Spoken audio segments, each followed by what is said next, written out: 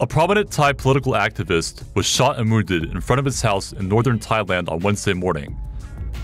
Kwanchai Praipana, leader of the pro-government Red Shirt faction, was attacked in front of his house in Udon Thani province.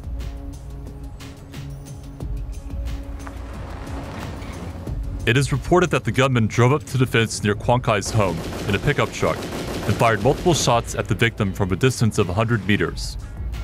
Kwanchai sustained multiple gunshot wounds to his right arm and leg. The incident took place just a day after Thai Prime Minister Yingluck Shinawatra declared a state of emergency in Bangkok and 3 surrounding provinces amid escalating anti-government protests.